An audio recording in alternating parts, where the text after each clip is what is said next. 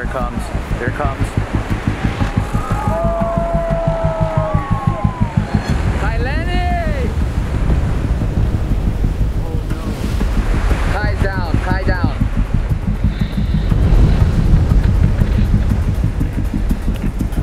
Oh my God.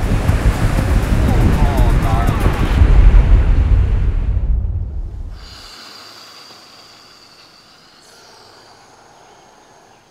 10 seconds.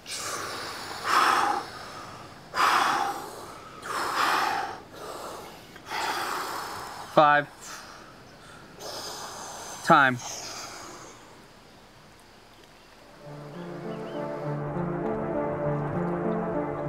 Yeah, I mean, since last time we were doing this interview, time has been flying.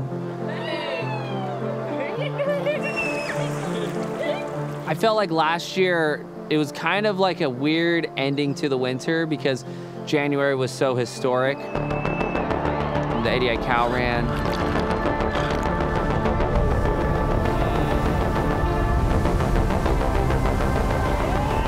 Big waves out of Jaws. Just as I was gaining momentum, February hit and it went flat. Shoulders, knees and toes, knees and toes. It just seems like this long, flat summer finally is over and we're thrust into big wave season. It's 20 feet at 20 seconds on the buoy, which is just absolute toe swell. ADI cow. No one saw it coming. Guys, we're back. 3, 2, 1, go. All that training that I've done leading up to this winter has paid off because now I can allow myself to do a little more experimenting. 2.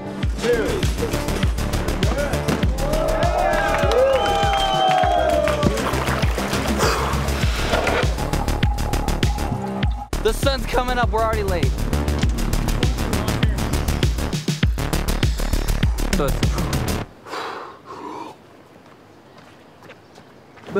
Yeah, that'll do it.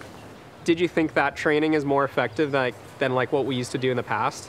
I felt like I actually got more out of it, the Nazareth training, than the other training, because when I ended up going to Jaws and getting pounded like 3 or 4 times, it seemed like it was pretty minor. And I'm like, well, it obviously worked. Yeah. And in the past, I didn't feel that good underwater compared to this. So I was like shocked that last swell how comfortable you were. Like, you just take like a 60-footer on the head and then you're just like, let's go right back out.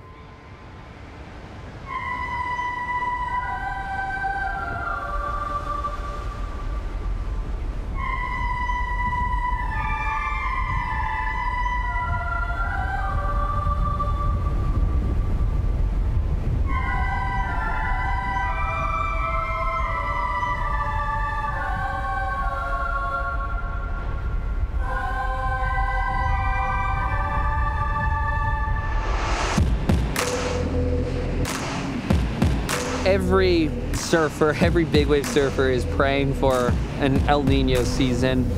The El Nino season and hype is real, for sure.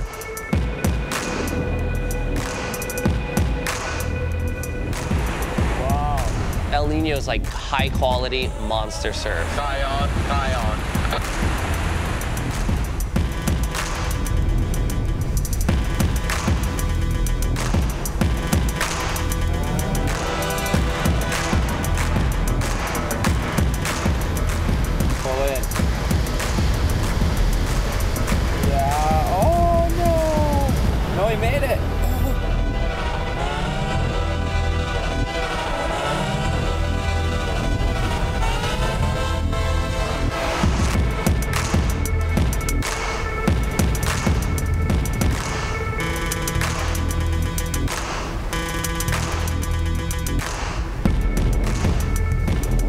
Every session, I feel like the sport is progressing.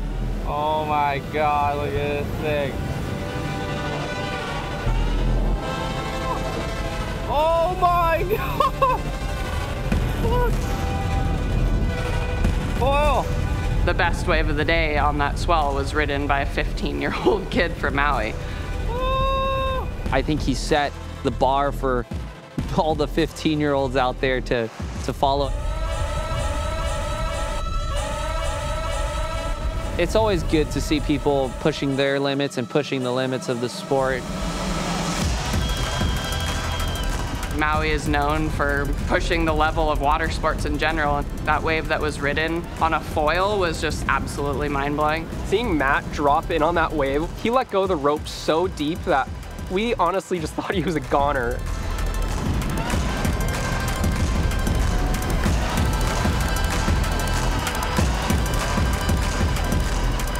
There's a limit to towing big waves on a foil, and he shattered my notion of that. The sky's the limit of what's going to be pushed, and I know that Kai's always at the forefront of that. For Kai, I don't want to say it's hard to see, but I think it's just kind of like, oh, it's not just me out here anymore. There's these other people that are doing really big things. But I think it's actually really good because I think it inspires him to kind of up his game a bit. I don't want to say he's like kind of like the old guy out there now, but kind of, you know. I feel competitive with them in the sense that I love the game and I love, you know, the battle to be like first or, you know, have supremacy over something, you know, and not because you want to beat them, but it's just the game, and the game is fun.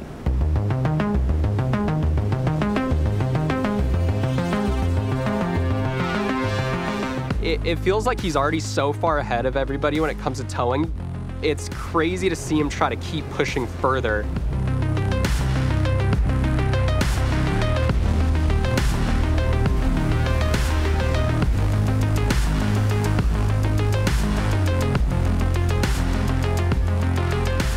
Ridge and Kai are there every time it's good, and they're always pushing the level of the sport.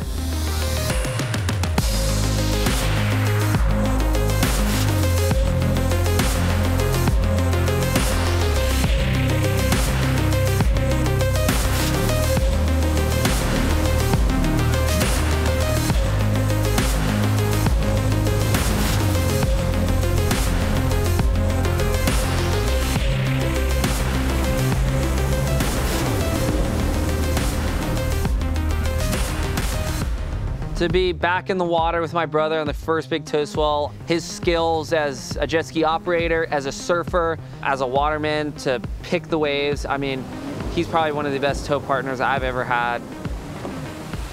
Kai being, you know, such a veteran out there and having like a 12-year jump start on me is like such an advantage for me personally, because he teaches me all those secrets that he had to learn the hard way.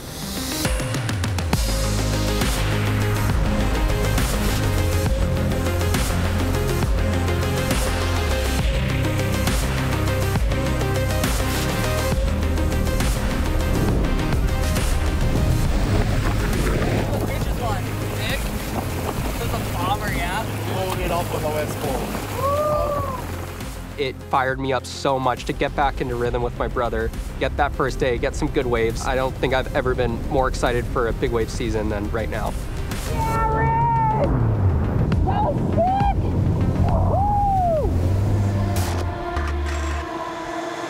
For Kai, he was so fired up to just start the year off strong, start with a brand new trick that he's never done before. That led to me having to make a lot of rescues through the day. All of a sudden, I see everyone pointing or get the radio call, and I have to do like the quickest U-turn of my life. Adrenaline was firing on every cylinder.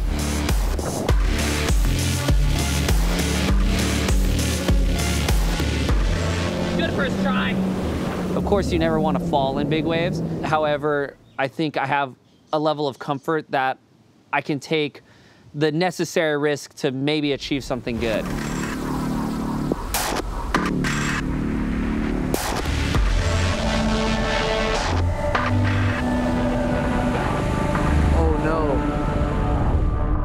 Every one of us eventually finds that moment, that limit, where it puts you in check. Kai's down, Kai down. Oh my God.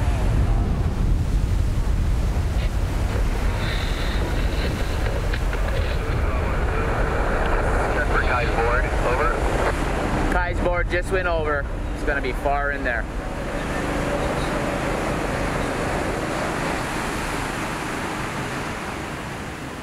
There's consequences to trying new things out there.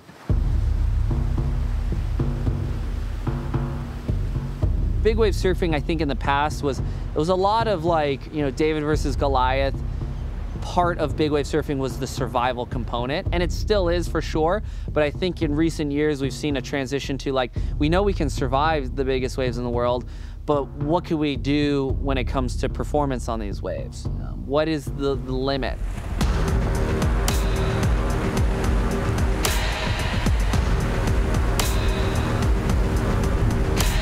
As that performance goes up, the safety gets better.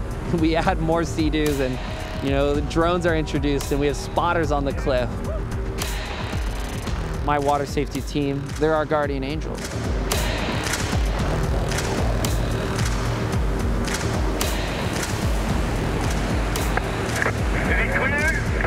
Well, working with a guy like Kai is this, we got to push ourselves too. At his level, we got to, you know, step it up a notch on ours. So it makes our jobs pretty interesting. Because when he fails, when he's trying to do that, we got to pick up the pieces for him.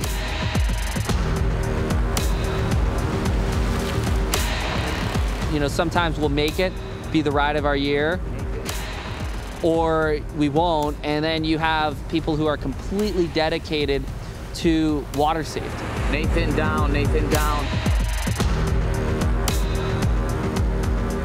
I wouldn't take the risks I would take without knowing that those guys are there.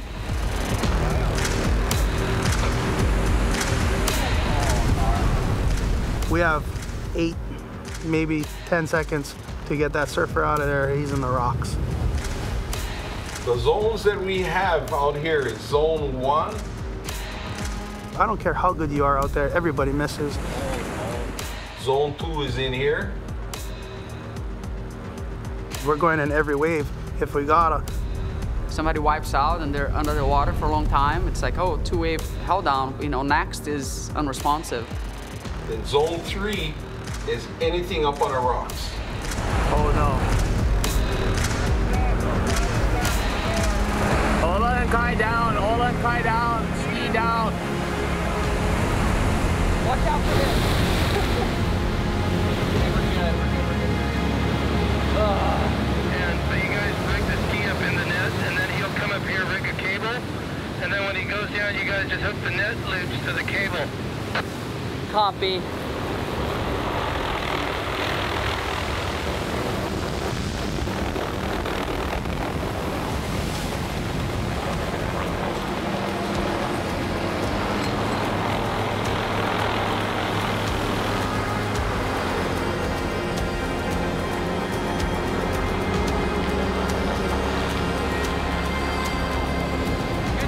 That was perfect. The surfers get all the recognition, you know, it's most flashy, but these are the guys that make it all happen. So, you know, guys like Ola, Curtis, Kolamona, you know, that are all on our team. Those are really the unsung heroes of the operation. Biggest buoy reading last night was 26.19. I didn't sleep after that. Andrea Moeller has pretty much helped save everybody out at Jaws. I don't think I ever planned to be in the safety crew. You know, it's to me, it's kind of my passion. Like, I'm naturally involved because I just can't let go. Honestly, the Jaws crew, we're always tight. We depend on each other, if not, we're dead. It really is one of the most wild professions probably in the world. If you look back in water safety, you don't hear a conversation without Archie Kalepa, Brian Caolana, Double D. These guys are like the pioneers of why water safety is what it is. We didn't look back at anything, we just looked at it as the next frontier. Without water safety, without jet skis, you will die. I started off as a lifeguard, and then I ended up being in charge of the whole water safety section for Maui County. Along the way, was very instrumental with getting the jet skis as a part of life-saving.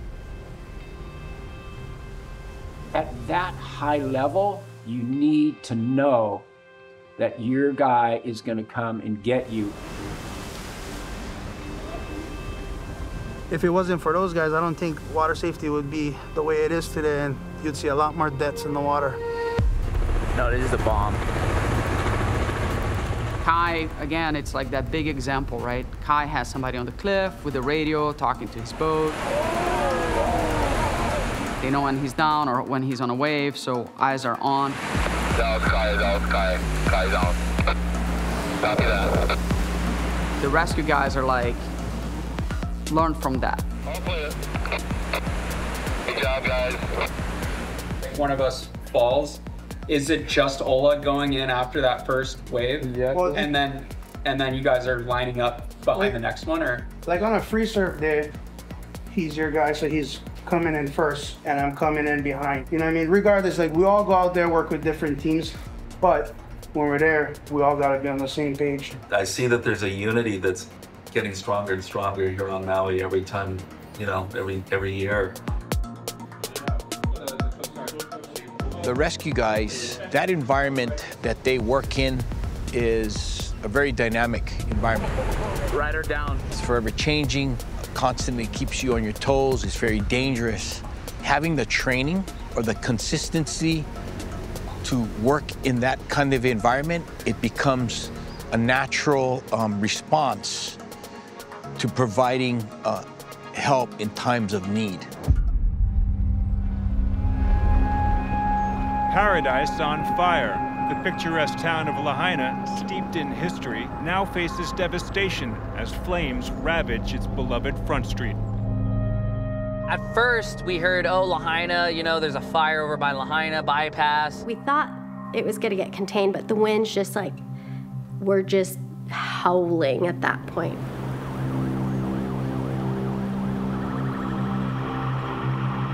By that time, all communications had been wiped out. Cell phones weren't working, the cell towers went down. It wasn't until the morning that we heard that the entire town was gone. Oh my gosh, look at the harbor. Unbelievable. What happened the day of the fires, I think, was far beyond what anybody ever thought could happen.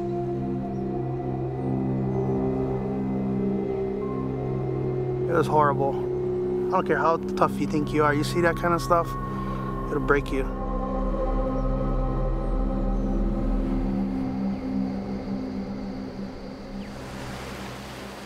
The day after, it was instantly a thought of like, how can we help? What can we do?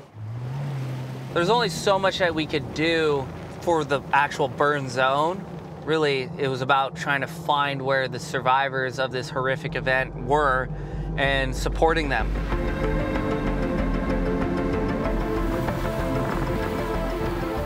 You know, we kept the wheels turning because a lot of people could not get supplies, you know, for over a week.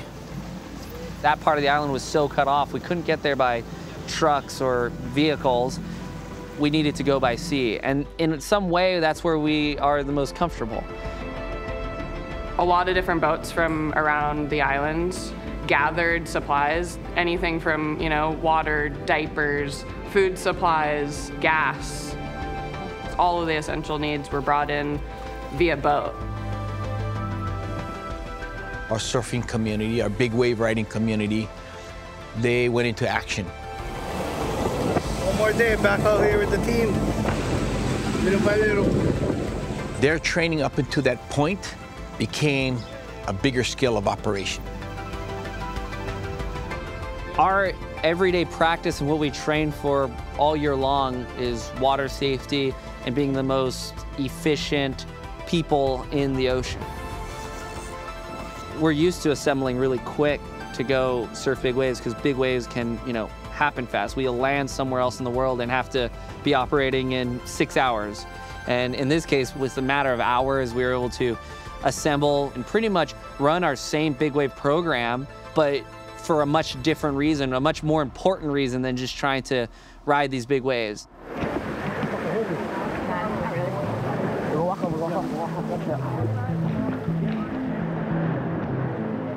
To see the skills that we practice in the ocean for surfing be put to use in a disaster situation and how tight that community is, it was just incredible to witness.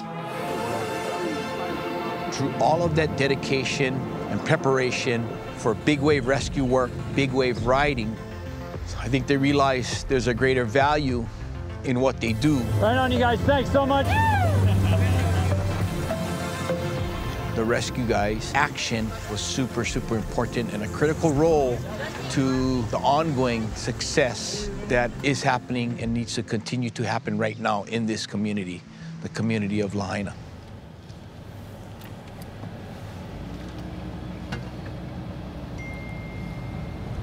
This was Ryan Jung's house. Yeah.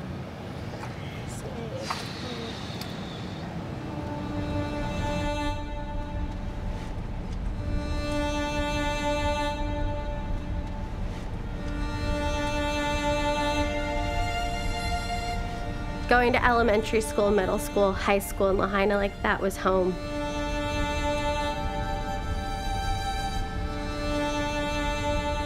And my mom has had a store in Lahaina.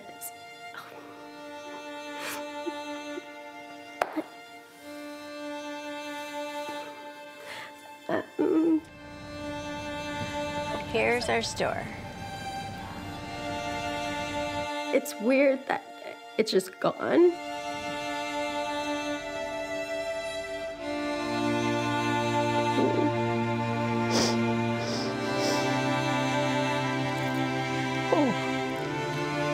Yesterday hit the 4-month mark since the fires, and this is our first time back to the site of the store. Like, you see pictures and stuff, but it's just driving through it hits a lot harder. We've had so many people in the community that lost their business, lost their home, lost loved ones, so. Compared to like what most people lost, we are like small scale. It is just stuff, and our kids and our grandkids were okay, and you know, that was a blessing because we didn't know for sure till the next day if they were okay. So it really put it into perspective, you know, that this is all just, it's replaceable, it's stuff.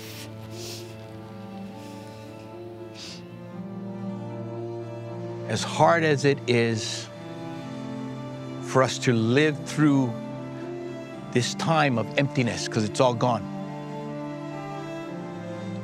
it's also a way for us to think about how do we rebuild Lahaina. Lahaina was always and still is a happy place. So there's the banyan tree, and there is green coming back.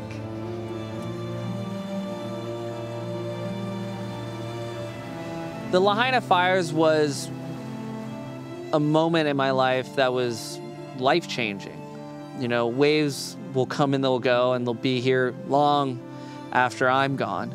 But the people and the community, that's right now, that's in the moment. We as a people have been voyaging for thousands of years. We as a people, we know how to sail through a storm. We're not sailing for a new destination. We're sailing for a rediscovery.